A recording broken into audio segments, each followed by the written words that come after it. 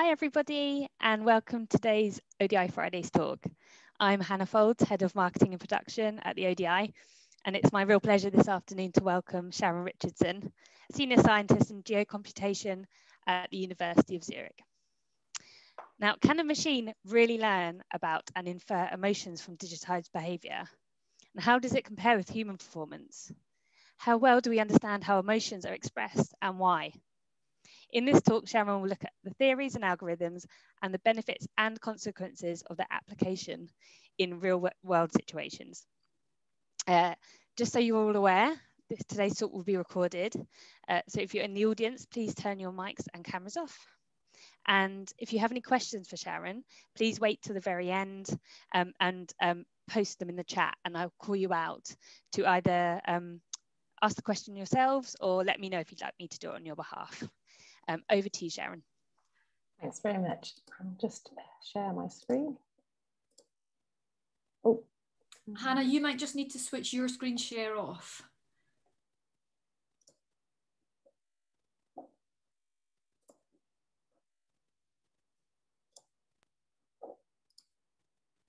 Okay, I'm guessing everyone can see my slides okay. So thank you very much to the Open Data Institute for inviting me to this talk today. And I'm just going to dive straight in. Can an AI detect emotion? I'm going to talk for around about the next 20-25 minutes. So I'm going to focus on, well, can it or can't it? Because I'm guessing the discussion and questions might be where we dig into some of more of the real world applications in a bit more detail. But I'm going to start off with an interesting creature here. I'm going to say what it is because I put it on the slide because it's quite hard to pronounce. So it's a Marmocreb's Procamberus phalanx forma virginalis, bit of a mouthful. And it was first discovered in an aquarium, not the wild, in an aquarium in Germany in the 1990s. And it spontaneously produces eggs, which means its offspring are clones of its parents. And all of this particular breed of Marmocreb are female. There's no male of this. No other crayfish or similar species does anything like this. And we don't really know why. This story is taken from the book in the top right corner by Michael Blastland, and it's really exploring the data we don't know about the real world. And it leads on to this quote by the rather well-known author Aldous Huxley from 1932. Man is so intelligent that he feels impelled to invent theories to account for what happens in the world. Unfortunately, he's not quite intelligent enough, in most cases, to find correct explanations, so that when he acts on his theories, he behaves very often like a lunatic. So it's a bit of a harsh quote, but it's a good sort of establishing where are we at when it comes to detecting emotion, because we're often relying on theories we're inventing to try and make sense of the world. And this story broke into news headlines and went viral just a couple of weeks ago. So some of you may be familiar with it, that Canon in China are using AI cameras that will only let you into the offices or a meeting room if you smile. Because of course, a workplace full of smiling people is a happy workplace, isn't it? There's what could possibly go wrong. And so there's been understandably quite an uproar about this because, there's obviously some very flawed thinking behind that strategy, but they are by no means the first to have been doing this or still be doing this. Back in 2018, Wired and others covered the fact that many call centres use voice analysis software now to detect mood and emotions in both customers' and agents' voices and kindly provide motivational suggestions for how to handle this person based on the tone of their voice. Academia, we play our part too. There's been a lot of research where we've used social media that's geo-referenced to try and get a better understanding of place. And in my background in geocomputation, you can see that's where a lot of my research is focused on. And this is just one example, using Foursquare check-ins and Yelp reviews, and then analysing the profile pictures of the people who frequent them to try and understand, well, what's the ambience of the place going to be like based on the people who leave reviews about it. And it's not just images. If you write anything down in text, then we can start analysing the text and doing sentiment analysis and emotion detection. So Facebook posts have been used for this, but Twitter also has been a minefield for detecting how do people feel about things going on in the real world. And we go beyond text as well into playing games. A lot of this was made very famous through the reveals of Cambridge Analytica a few years ago, which used surveys and games and all sorts to elicit information that could be used to profile people. But again, we use it to understand how people navigate space and how they feel about their urban environments by getting them to engage in gameplay. These are all forms of trying to get an understanding of emotions and feelings about the real world and situations that occur within it. Now, we wrap all of this up into this phrase, affective computing. There was a term coined by Rosalind Picard back in 1995 to say it's computing that relates to, arises from, or influences emotion. You know, obviously this subject's much older than that, but this was very much when this phrase came into being.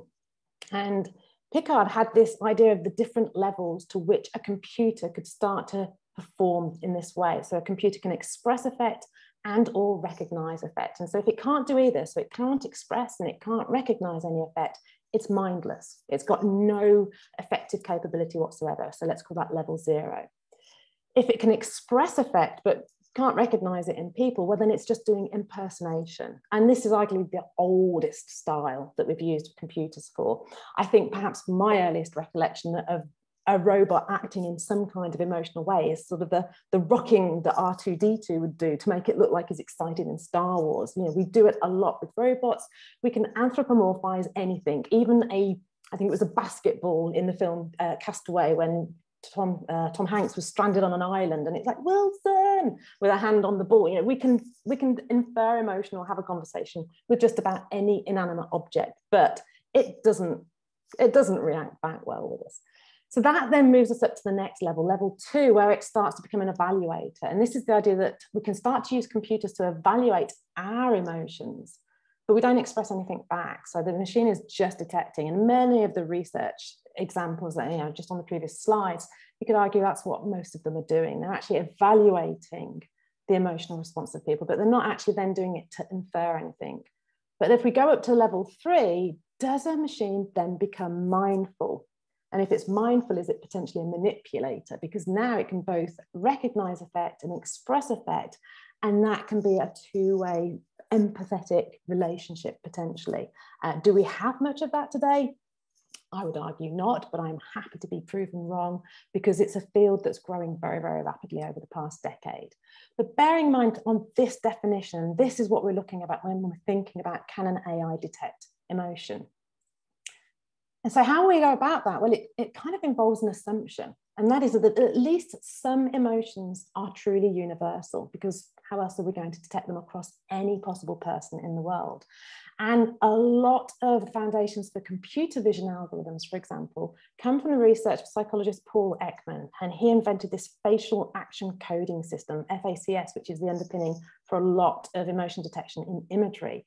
And it was based on this theory that joy, anger, fear, and sadness contain one or more muscular actions that most people cannot perform deliberately. By most people, that excludes, it seems, all actors, because actors were then made to perform these expressions in order to conduct research. And one such image is there on the right of the slide. But this became the underpinnings for how we start to try and detect emotions, that there's some universality that can be extracted from digital images. So how do we go about computing emotion? It's quite a noisy slide, so we're just going to step through it from left to right. So I've got a couple of simple examples on the left. I've got a face shot of a former colleague at University College London, a good friend, and a tweet that's nicely ambiguous when it comes to trying to figure out its emotion. Had a lovely time yesterday at West Ham's new ground with my daughter. West Ham were rubbish, didn't really matter. You know, so a bit of up, bit of down, how would we judge that? And when it comes to using computers, and I'm doing quite a gross simplification here because we're not going to go into the whole world of machine learning, but there are, at its simplest, 3 approaches. We can take a rules-based learning approach, we can take a classic machine learning approach, and we can take a reinforcement machine learning approach. So the rules-based approach is we tell the computer what to look for. And this is where things such as that facial action coding system comes in. We say, right, well, look for certain muscles, certain facial attributes, measure the angles, and we're going to tell you that if they're in these positions, this is what we think the emotion is. And if they're in those positions, we think it's something else. And we can apply this to text as well through dictionaries. And this is a very, very oversimplified example here, but we can start to figure out, well, what are positive words, what are negative words? We can attribute scores to them and then come up with some scoring system. But we're telling the computer, this is what we think. And then, okay, here's the thing I want to test. apply the rules, and come up with an answer. When we go to classic machine learning, we give the computer some examples. Instead of stating all the rules, we say, well, here's some examples. You figure out what the rules are and then apply them to the piece of data that I want classified. And that further separates out into what we call supervised and unsupervised learning.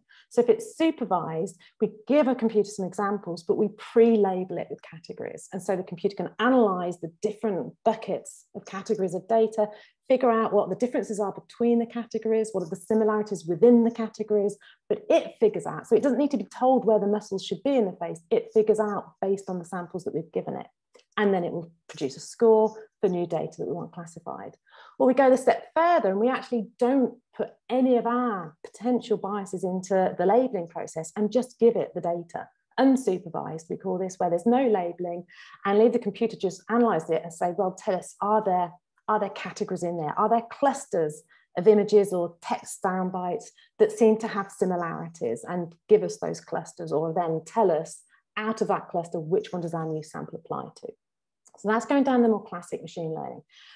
The third level is the reinforcement machine learning. And this is where we set the computer a goal, preferably and usually with some constraints, but instead of giving it examples, we let it loose to figure things out from itself. And there's two ways. The more mature way, and perhaps the more successful applications of this approach so far, has been when the computer simulates. It plays games. It simulates over and over and over and over and over and over again with lots and lots of different scenarios to figure out the optimal way to achieve the goal. And we've seen this with the breakthroughs with Google's DeepMind and the different iterations of the alphas. You know, from AlphaGo up to whichever the latest one was for capture the flag. It's given a goal, but it learns, it teaches itself. So it creates its own data in that environment.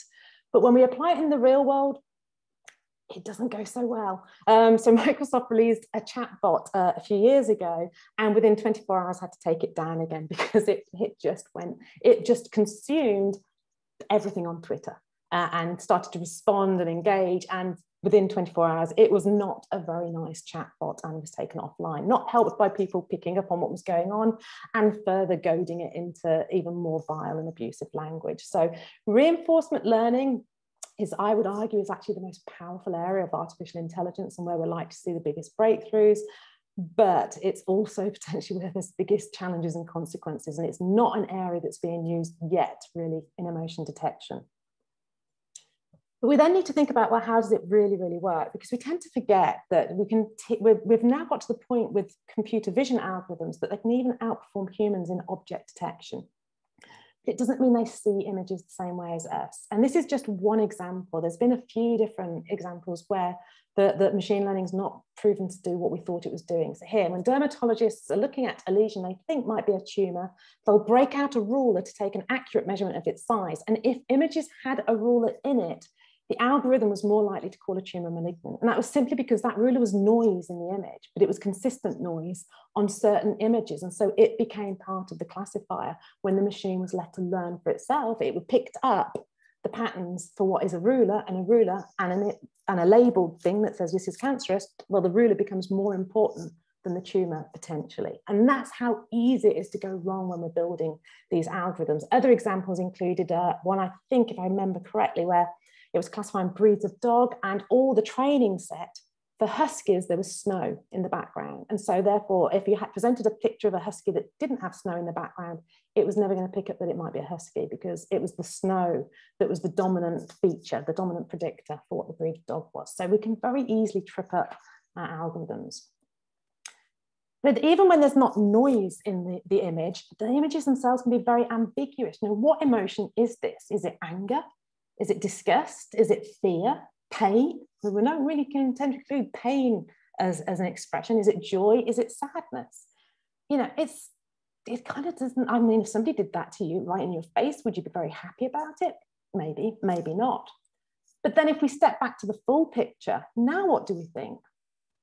And, you know, it's not absolutely certain. We could say it's elation. It's potentially he's just won a very hard-fought point in the game. And it's that release of tension. Yes, I did it. And that his friends coming up to high five, you know, and off they go again. But it could be he's just had his point disallowed and he's actually mad. I mean, it's just, and the friend's actually leaning forward to say, forget it, move on, we've got to focus on the match. It's possible. It's actually quite hard for us as humans without more information. We actually need the video clip to really know what the emotion is here.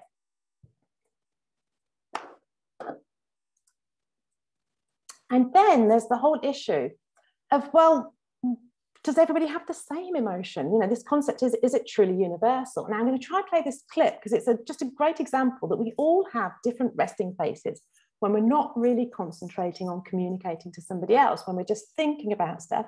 Some people have a naturally lifted resting face. Alas, I am not one. And I try to smile most of the time, but if I'm concentrating, somebody will often say, gosh, you're frowning. It's like, oh, no, I was deep in thought. So let me just play this clip. It's a resting face I was born with, and you know, I built a career around it, so it's awesome. So right now you look kind of twinkly. Well, because I'm smiling. Yeah, but when I'm just thinking about, like, hey, that is a really amazing looking suit. It looks like I might want to hurt you, right? But I'm thinking, like, oh my God, that's a beautiful suit. But if I'm, you know, if I'm just thinking about it, it looks like I might want to choke you. Yes, I see it. So there you go. I mean, this is it. It's just context and background are completely intertwined with our visual expressions. But what about text and language? In many respects, it's a similar challenge. This is a study here on the left-hand side by Sapatel from 2019 that used traditional sentiment-based dictionaries, so dictionaries that score all the different words of the language for positive, neutral, negative, and for various types of emotion categories. There's various dictionaries established in psychological research, and found that using these dictionaries, African Americans are up to 2 times more likely to be labelled as offensive compared to others. Why is that? Because perhaps the dictionaries are not representative of everybody. When we say natural language processing, we're saying natural based on the set of data that we're using to build up the dictionaries or to build up the training algorithms. And the more sort of flippant example of this here on the right-hand side, and again, I've got links to everything on the slide so you can follow through on any of these for more detail, but the classic, what did the British say and what they actually mean? And it's like, yeah, with the greatest respect, I think you're an idiot, is often what some people might be thinking in the background. But some of the emotion ones are spectacular. It's like, that's not bad. Generally means it's pretty good if we're saying it. If somebody else says it, it might be totally different. But then there's the classic, it's like, yeah, it's quite good. There's not the response you perhaps want, but yeah, it's quite good. Is a better response, and we haven't changed the words. And so these are huge challenges for us to try and get a better understanding of context when we're detecting emotion. So again, what emotion is this? Loving the badass atmosphere here. Is that anger? Is it disgust? Is it fear, joy, or sadness? These are the common categories that we use with text and emotion detection. Just pause for a moment, think, what would you classify it as? What percentage would you assign any or all of these 5 terms? And so this is what IBM Watson came up with, Tone Analyzer. And I ran this in September 2019, so it's entirely possible it would come up with a totally different response today if it's been tuned. But it came up with 52% sadness and 36% joy, which is kind of sitting on the fence, in my opinion. And perhaps that's because the algorithm needs a 6th category, I don't know, because sometimes we don't know. Why do we have to come up with either a neutral or something? We can be clear and say, this is just not an emotion that we can figure out. There's just too much ambiguity or uncertainty in the data that I'm facing here to make any realistic judgment at all. But that's often not how these algorithms are presenting results, particularly in a lot of the play apps that we see out there that do sentiment analysis. They give you these numbers and you work from them, and it's wrong. We need to be able to say, I don't know, for the machine, just as much as a human being would. But that leads me on nicely too. Well, what about us? Are humans better at emotion detection? And this has been where it started to get very interesting. So this book, How Emotions Are Made, by Lisa Feldman Barrett, has really looked into this assumption that emotions are universal, at least some of them are universal, because it turns out an awful lot of the experiments that established foundations for emotion research involved some amount of priming or context in order to get to elicit responses from participants. So they've been rerunning a lot of these experiments all over again and seeing what happens. So on this slide, on the left-hand side, the subjects were given a context and then sometimes given a photo, not always. So he just witnessed a shooting on his quiet, tree-shaded block in Brooklyn. What do you think the expression is? And 66% rated emotion would be fear. But this was with and without a photo. So whether or not you showed people a photo, they came up with pretty much the same percentage of the emotion because it's what they were feeling. You know, I assume, you know, it's like if somebody gave me that profile, I think, well, I'd be a bit scared. So I'm thinking that's the emotion I'd feel, no matter what face I'm presented with. And it's been reproduced in numerous different studies. No context at all if you just give people the exact same photo. And I must emphasize, this is not the photo that was given in these tests. This is just one for example. But with no context, 38% rated the same photo as fear, 56%, however, rated it as surprise. So without any context to lead in a direction, it looked more like a surprising face. And it's like our frowns. Our frowns can be thoughtful, they can be contemplative, they can be sad, they can be joy. You know, you can feel happiness without necessarily smiling. And this is the challenge with emotion detection. The other challenge, and it's a biggie, is, well, what is an emotion? We bandy the word around as if it's an established thing. And actually this research by Carol Izzard in 2010, and I've taken the quote straight from the paper, there is still no consensus on a definition of emotion. And theorists and researchers use emotion in ways that reflect very different meanings and functions. And that links through to this image on the right-hand side, which is adapted from Hilgard, this concept that actually when we think about the mind, it's a trilogy. It's not just cognition, it's not just affect. And there's also this third angle that's talked about even less, which is conation. You know, it's like our cognition is our perceiving, our thinking, our intellect, and an awful lot of AI research is focused on the cognitive angle. But there's that recognition that affect covers our emotions, our feelings, and our mood. And there's an interplay between these things. You know, what we perceive will influence what we feel may influence what we perceive. But then conation comes into it. You know, your motivation for being in a certain place is going to affect how you react to events in that place and how you feel about them. And our own temperament comes in. I remember reading research some time ago, and it's not my field of expertise, that it said that research was indicating about 1 in 7 cats is born with a naturally nervous disposition, and they were curious to see whether this applies across other species. And because the general belief was, they did some tests with children and the numbers were broadly similar, that if you actually evaluated, you would get a level of visible nervousness in around 1 in 7 children. So it's interesting, but that's a temperament. So how do we bring that into the judgment? Because that doesn't mean somebody's feeling necessarily tense. They can still be very excited. It's just they are naturally more of an anxious personality. Somebody else completely laid back, maybe as happy as anything, but have a scowl on their face. And so we haven't got that capability yet brought into how we detect emotion. And it's not just that we can't define what emotions are, but there's a growing recognition as to just how do we figure out the different levels of emotion. So taking just one, happiness, and this is from the book Happiness, The Science Behind Your Smile. It's a tiny book. I put it back on my shelf. It's literally small and it's a quick read. And if you're interested in these things, I'd recommend taking a look at it. But Daniel Nettle defined this idea that there's at least, and he said it could be more, but this is just to give a broad indication, 3 levels of happiness. There's momentary feelings such as joy, pleasure. They don't last very long. They're transient. But they do tend to have a particular phenomenology, which can fit with a lot of the beliefs and opinions and theories of Paul Ekman, and that there are signatures that we can detect because there's physiological reactions. So that's back to the muscle movements as well. But the level 2 is actually where the feeling lasts longer. So this becomes judgment comes to play, and it's the feeling of well-being or satisfaction. And so we start to get a bit reflective. And reflective means we also start to compare with alternative, but often recent outcomes. And Daniel Kahneman, who's done lots and lots of research on decisions, and decision science, will talk about this as an example in one of his books, I think Thinking Fast and Slow, somebody attending a beautiful music concert, but then there was a terrible crash noise right at the end of the concert, and their comment was, oh, it ruined the whole night. And it was something that lasted a few seconds in an hour-and-a-half long performance. So if you broke it down rationally, you say, well, it kind of ruined the whole night. It was just ruined the end, perhaps. But what happens most recently tends to stick with us. And so level 2 is referred to as hedonics or often subjective well-being. Level 3 is the trickiest because that becomes more evaluative of quality of life. You know, are you flourishing? Are you reaching your potential? And moralistic judgments often start to come in here, where we look to conform with cultural norms and values. And this is referred to as eudaimonics. And the thing is, there's no hard barriers between these. The level 1 to 2 is much more personal and psychological and inward focused, the self.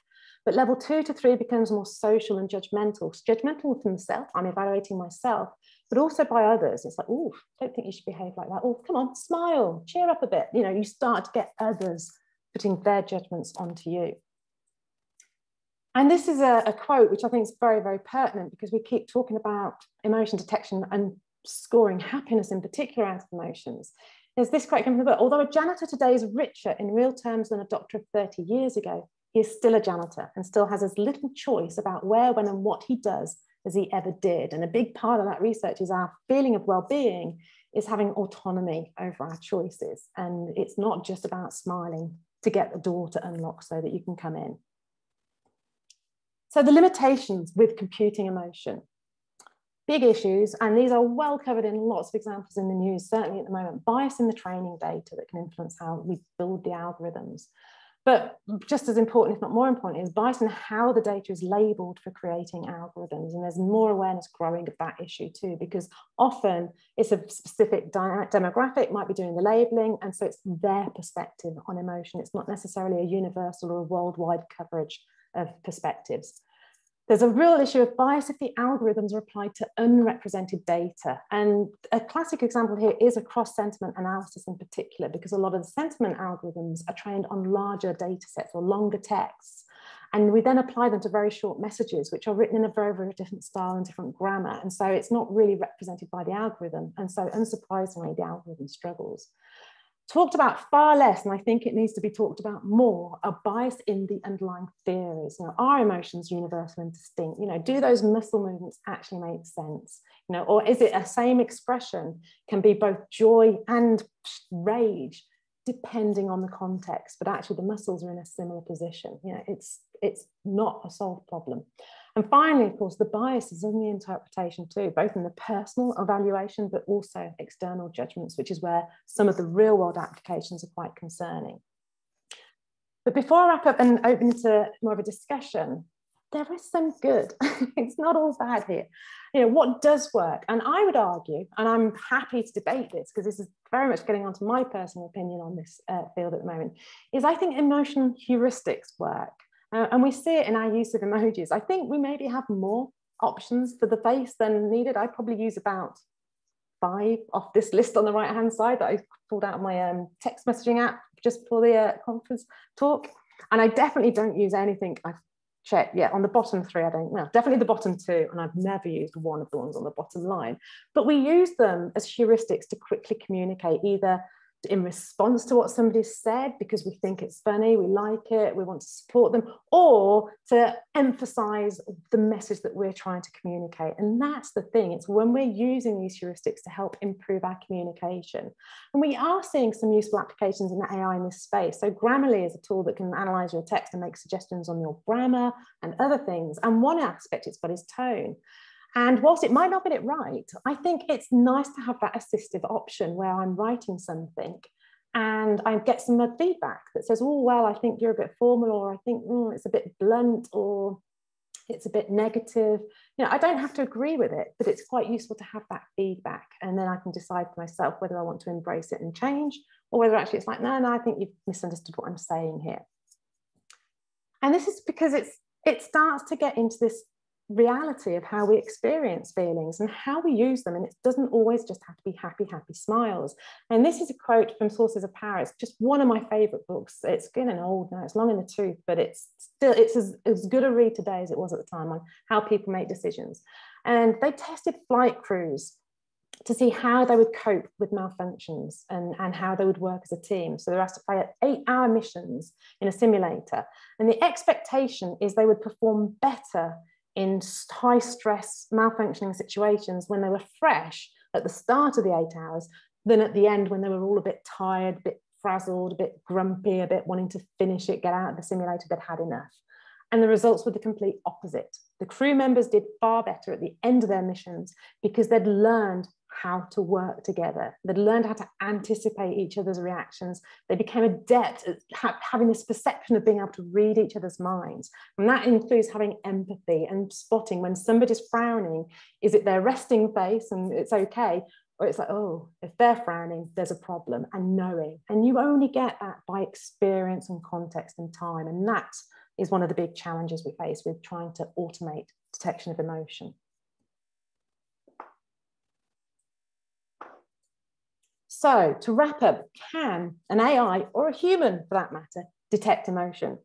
And it's really summarizes, we have no robust definitions for emotion, and that matters because we're building artificial intelligence, machine learning algorithms on top of a base of research that itself is shifting. There's huge gains and movement in the fields of neuroscience and psychology to try and improve our understandings of how emotions work and how they interact with cognition and conation.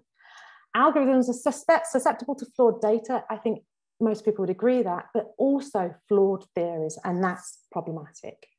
Beyond physiological responses, inference is highly subjective, and experiences and judgments are heavily influenced by context.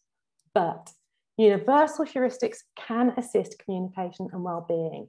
And I think that, for me, is where I would like to see AI and emotional AI going. Those level 2, 3 affective computing possibilities, if they assist the person, I think that can be very for good.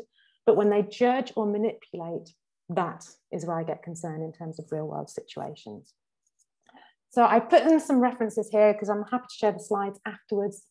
I'll skip back because there's some really good reading sources here. If you want the freshest, most recent research, I have to do a quick plug for the latest book coming out from Hannah Fry and Adam Rutherford, which is Rutherford and Fry's Complete Guide to Absolutely Everything, abridged because it's, it's not a complete tome, but it's also got a section that covers a lot of what we've talked about today, partly because I've been involved in the research for the book. And with that, I will say thank you because I think I've talked for far enough and to allow some time for questions. So thank you, everybody. Thank you so much, Sharon. That was such an interesting talk. I'm particularly terrified by the idea of having to show joy before walking into a meeting room. I think I'm going to have nightmares about that. Over to the audience now for questions.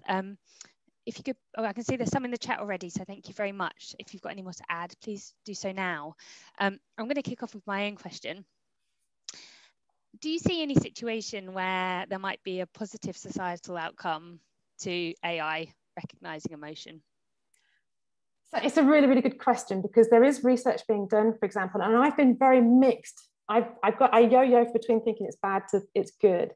But there's research being done to help autistic children better understand emotions in faces presented to them, because there is a recognition that people on the autistic spectrum may struggle to read emotions. And I sometimes wonder, I can be myself, I'm not always the greatest at reading people, and sometimes something can go straight over my head and they have to like, I'm like, oh, okay. So sometimes I think, that on a weekend, maybe I'm equally applicable to that. So I think there's definitely benefit if it can help people understand and see, because it's back to that assisting communication. My reservation with it is that shouldn't we also be more embracing that not everyone communicates in the same way or understands emotion in the same way? So that's where I get hesitant, because I don't like the idea of trying to normalize us all into this narrow band where we've all got the same smile. I mean, I always remember, it's terrible because she's in the news again at the moment, but Britney Spears. I remember reading an article years ago about how they took her to a dentist when she was a very young child to get the teeth set, and then to how to have this perfect symmetrical smile, because that's very photogenic. I have a wonky mouth. I can see it when I'm talking. It drives me slightly crazy. I don't want to be normalized though. So on the one hand, I think, and it's back to that, I would love to have the little, that you see it in sci-fi films, the computer in your ear that's helping you. And so you can choose whether to take the advice or ignore it, but it's helping you. And so I think that's where I think there's definitely potential to help assist people spot the things that we might otherwise miss because we just didn't pick up the signals. But it's a sensitive area, because I'm also concerned that I think we should be embracing that not everybody gets things the same way, and that's a good thing. That's what makes life interesting and diverse. Absolutely, thank you. So our first question is from Alistair, who is our former artist in residence at the ODI. Nice to have you back, Alistair. Would you like to ask a question yourself? Yeah, I can. My question was, are you aware of any research looking at how adept humans are at lying, irony, performing emotions they don't feel, and feeling contradictory emotions simultaneously? Or is that just too much, given what you've said about how tough it is to even get the basics right now? Yeah, I mean, I can't name any off the top of my head, but I don't doubt there's plenty going on. In the same way, there's a huge movement at the moment in trying to be able to decide to detect fake anything in images, video, and text. So being able to try and tease out, is this real or not?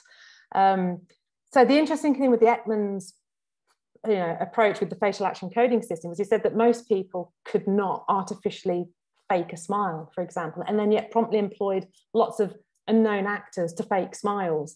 And so it's like, well, okay, so it means that you can be trained into doing it. So I think there are people trying to do this, but it's back to that issue of what is, beyond the really simplistic smile categories, there's a whole wealth in between. So I think what we need to have is that, how confident are we that this is a smile? And it doesn't mean it's not just because we aren't confident enough, because yeah, it is at the moment. I think there's research, but I'm not sure they'll have more luck going for the reverse, the inverse, the lying and the fake versions of emotions, if we can't get the real ones either. Yeah, I just think this goes back to the thing you were saying about the need for more nuance in the discussions around this. It's like, as you say, they say that only actors can do it, but I'm a performance artist. I perform emotions I don't feel all the time. It's like, I'm not an actor, and we do as human beings as well. No, absolutely. I'm a great believer. I tend to smile a lot because I find it lifts me. Because I know, and I also know I've got a resting face similar to Jeremy Renner. But I'm aware of it, and so I tend to. I mean, it's like now I am, but I walk along the street too. I don't have to be with anyone. I've generally got music in my ears, and I smile at strangers because I find it makes me feel. I get a feeling out of it, and I think it generally makes the world a little bit of a nicer place. So it's but I do that regardless of what my inner mood is. And sometimes, even when I'm feeling a bit of glum, I'll smile to people because I'll feel it start to lift my spirits. So arguably, I'm faking it to make it. So, using the old cliched quote. And again, and I'm certainly not trained as an actor at all. So yeah, absolutely. Thanks. Really interesting talk, by the way. Thanks for coming. Thanks, Alistair. Okay, we've got a question from David Black. Would you like to read out your own question? Yes, hello. Hello. Let me just bring the question up. Yeah, I was just trying to quickly scan through it myself. Yeah, so I'm doing an ad hoc citizen experiment on my own. I've got 2 Twitter accounts, one in my name and one a campaigning group name. I'm more positive on one, more negative on the other, and frequently like the tweets from each of the other accounts. Could AI detect that both accounts are emanating from the same human brain? It's not so much that it could detect it, but if it was targeted to look for it, it would probably pick up. You would probably score strongly. It depends. So it would be the pattern. If it's predominantly these 2 accounts are liking each other, and I'm not seeing other accounts that like you and do the reverse, then there's an anomaly. So it would probably pick up that this looks like an anomaly, and that would raise a question mark. And the question mark would then be, is these bots that are deliberately boosting each other's account, for example. So it wouldn't necessarily have a trigger that would automatically pick it up, but it would probably start to raise a flag that this looks like an anomalous behavior. And that would then raise the question mark. What would be really interesting is if you are literally more positive on one and more negative than the other, it would be fascinating to analyse whether there's an impact on the engagement levels and the types of promotions and interactions you get. Because I follow the same people, and I find I'm advised to follow the same people from one to the other. So people keep popping up, and I follow across a whole wide section of the world, if you like. And they keep popping up. Do you run both accounts off the same computer? Yes. So yeah, Twitter's probably got you tagged anyway on your IP address. It's been very interesting talk. I do the smiling all the time. Good. And I do some videos for as a citizen for hospitals, and I do the thing where I talk out the corner of my mouth, which I think looks terrible, but it's my face. I can't do anything about it. No, there's a muscle, isn't there? It's a very common one. You see it in a lot of people, and I've got it too. My brother has as well. So effectively, it's a genetic fault. Yeah. You've reassured me so much. I'll not worry about what I look like now. Yeah, Thank you. Thank you. We're all in this together, David, don't worry. With our presentation faces on. And we've got Stephanie next. Stephanie, would you like to read your question out? Hi, yeah. Oh, thank you. That was great. Really great. So I had actually two questions. I was wondering if you're aware of any research into detecting emotions in animals. So yeah, the Rutherford and Fry book addresses this, and in fact, they're doing a tour and they'll be doing videos and all sorts, because there has been the whole "Does your dog love you?" And there's been extensive. So Adam Rutherford's got a lot of opinions on this. So if you're familiar with his work, I would suggest look up Adam Rutherford, look up the Curious Cases of Rutherford and Fry, because they have talked about the research of detecting or anthropomorphizing emotions in animals. So yeah.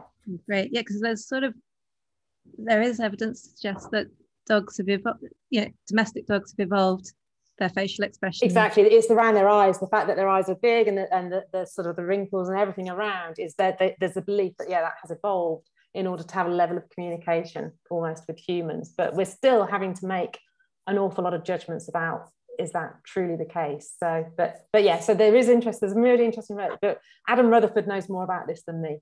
So he'd be a good one person to look up and see his opinions on that. Because I worked with horses. I was passionate about horses for a long time, and I could tell their moods. I used to compete, and I had a mare, and I could pretty much take her out the stable in the morning and tell you how well we were going to do at the show, because there's just the body language not good. It's like, oh, should we even bother going? It's like, should we just go and hack?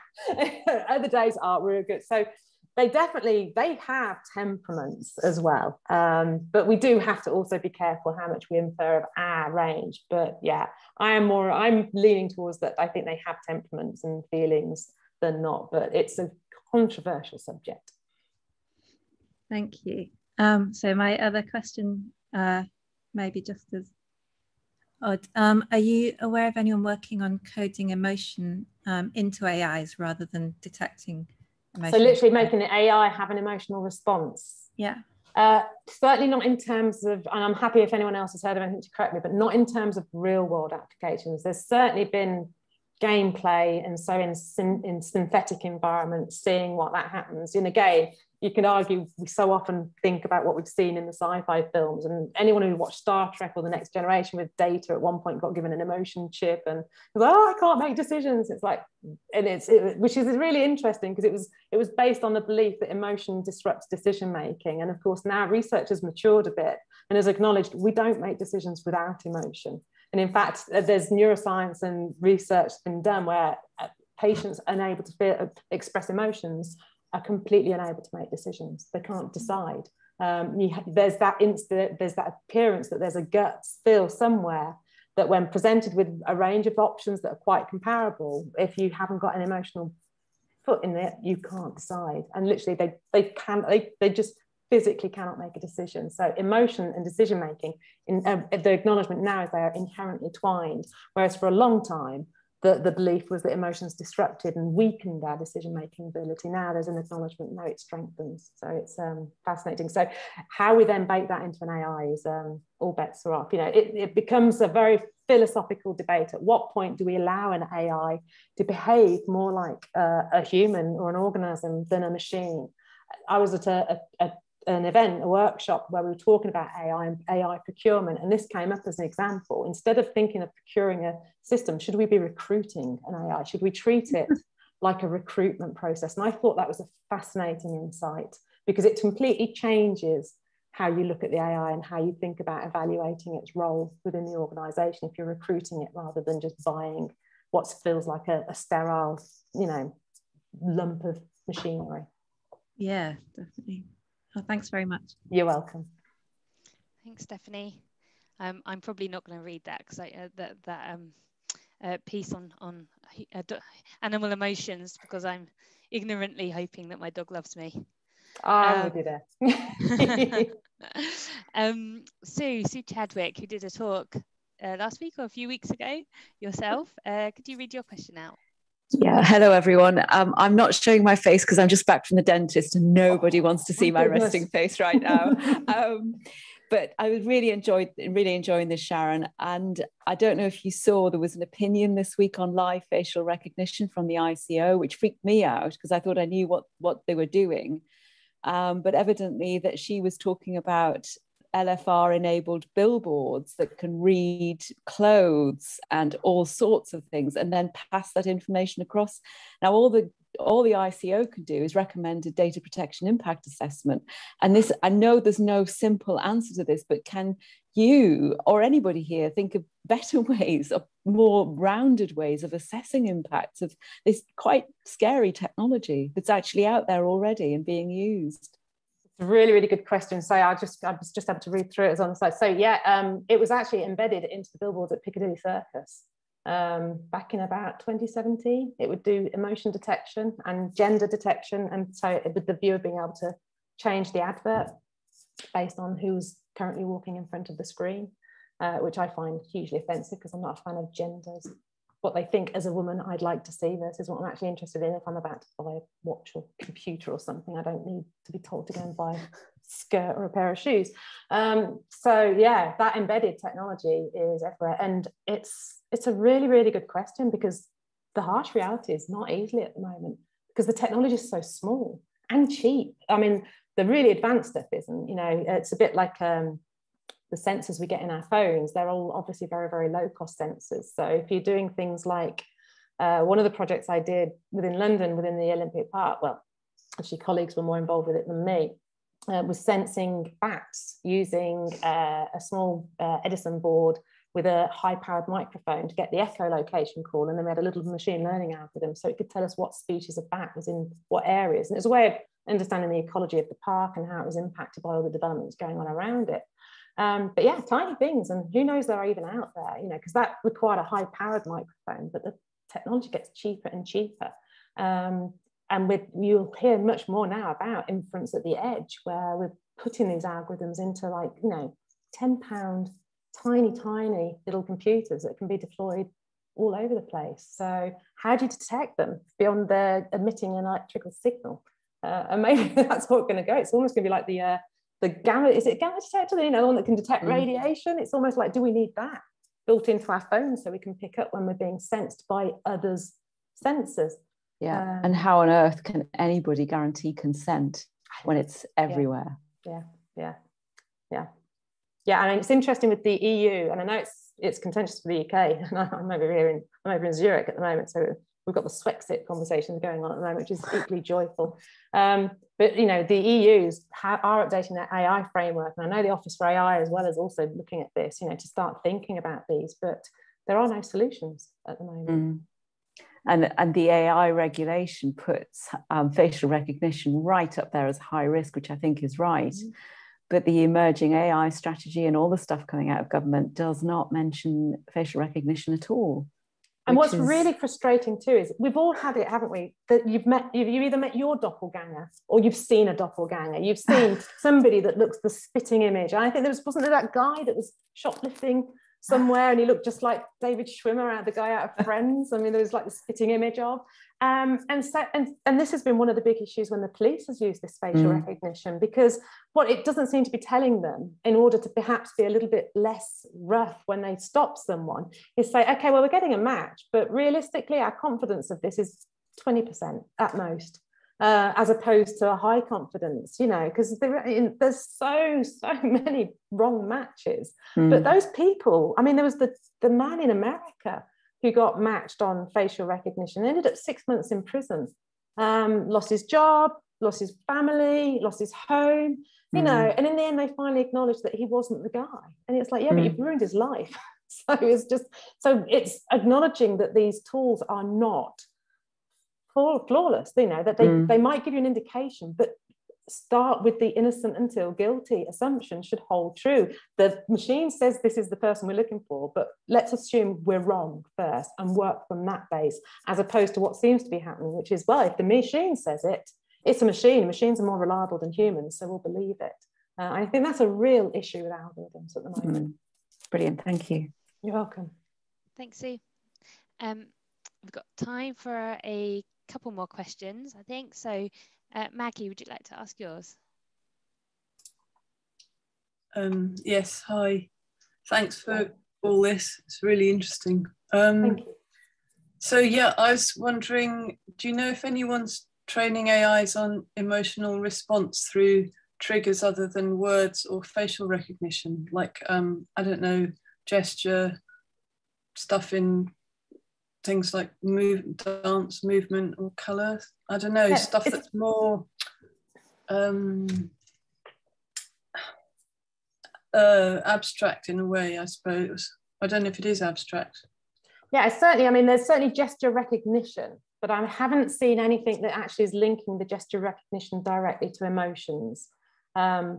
I wouldn't be surprised, I haven't looked, to be fair. So again, if anyone does come across it, and I'm going to remember this one and have a quick look afterwards, because I don't doubt that someone's gone, oh, you know, if we can get a pointing gesture, are we then going to attach that to somebody being aggressive or direct or, you know, dominating versus somebody doing this? And I always remember years ago that reading somewhere that the politicians, I think it started with Tony Blair, were told not to point, and so they'd all start doing this, and you still see it today, you know, and it's all I really want to do that, but I'm going to go instead. You know, it's just hilarious.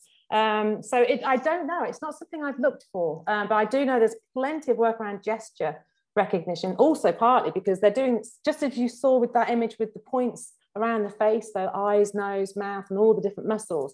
The same is being done on the knuckles and the fingers, but they're being done for things like sign language. So there's a lot of playing around with, can we create gloves so that they can do sign language and translate it in real time as a person signing. So that's all dependent on very detailed gesture recognition. But I haven't actually looked to whether or not someone's actually then gone a next step up and said, okay, we're going to say these gestures would indicate these sorts of emotions, and that carrying on into, for example, dance and movement. So does it need to be always very direct detail? Like it doesn't work if something's nuanced?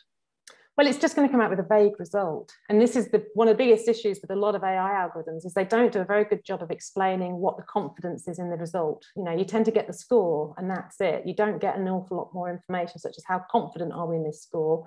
What's the range in this score? There's loss calculations to give us to help improve that confidence. All this information is rarely presented. You just get, it's a bit like that tone analyzer. It's like, oh, 56%.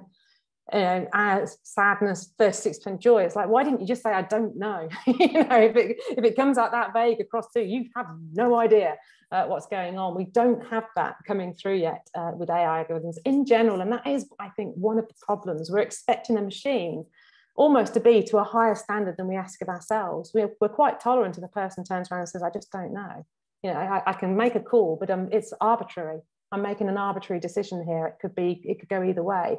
We're not yet comfortable at having a way of communicating. That's all the AI is really telling us. So do you think, just quickly, that's because of the way they're being trained? Well, it's partly the fact that at the moment, we're starting to see the conversation. There needs to be, I think, more conversations across the disciplines involved in AI. I think because we've had some really fantastic breakthroughs computationally, we've kind of run away with it in terms of the software and the computer science side. We're now almost reining back in a bit more into the social sciences side and the cognitive sciences side to say, well, hang on a sec.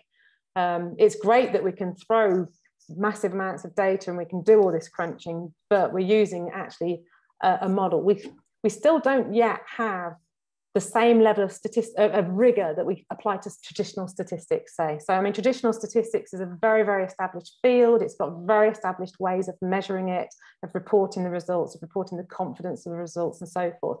And we haven't actually, we forget that we're still actually at the early days of this industry, and we haven't yet established that level of rigor in how we present the results from all these different algorithms. Thanks. You're welcome. Brilliant, thanks Maggie. We've got time for one final question. Jay, if you'd like to read yours out.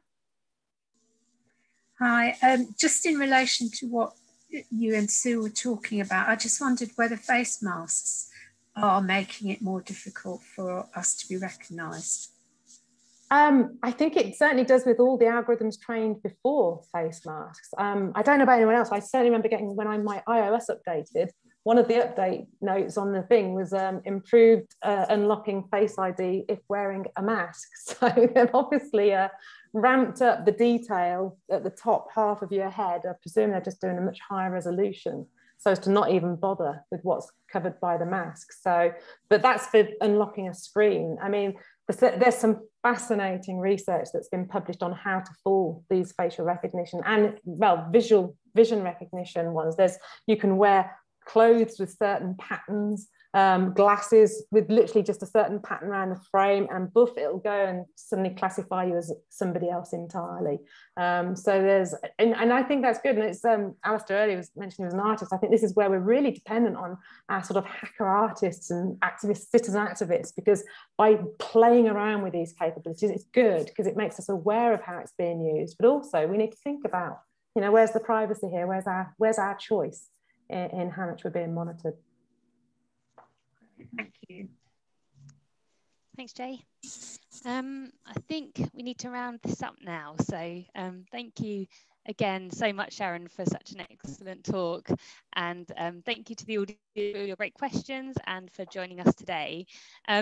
Please come back next week. We've got another Sharon, who is CEO of Croasis, and she will be sharing how Fortune 500 companies can use the data they already have before investing in new data collection. Have a lovely weekend, everybody. Thanks, everyone.